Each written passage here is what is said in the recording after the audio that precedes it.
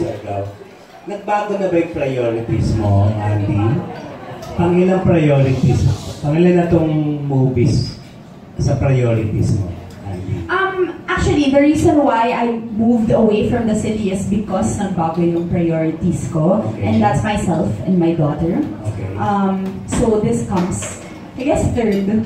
Or, parang, I'm gonna generalize it into myself and my daughter as the #1 priority, and then the next one will be passion, what makes me happy, and filmmaking, making movies is always going to be one of the things that will make me happy and that keep my passion burning. So it comes second. Hindi lang basta tanggap ng project. Opo.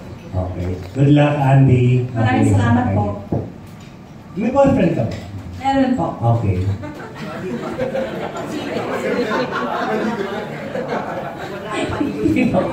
Di ba kasi sa ito? Well,